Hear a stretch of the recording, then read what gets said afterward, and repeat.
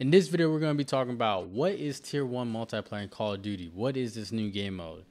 And is it a new game mode? Let's just jump straight to it. So when you're in Call of Duty, literally at the loading screen, you go scroll down to your Call of Duty Modern Warfare 2.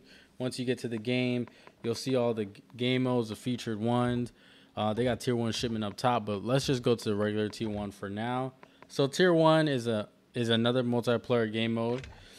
You click it. So what is Tier 1? Tier 1 is a hardcore game mode. That's what it is. You have lower health, no HUD.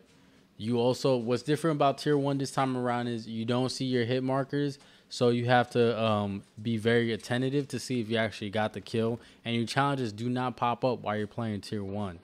So this is the very bare bones Call of Duty Modern Warfare realistic multiplayer for those who are craving that type of gameplay. Comment down below. Are you guys gonna try Tier 1? Have you tried it already? Do you like it? Do you not like it? What are y'all thoughts about it?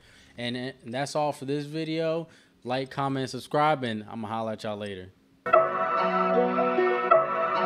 Look, alright.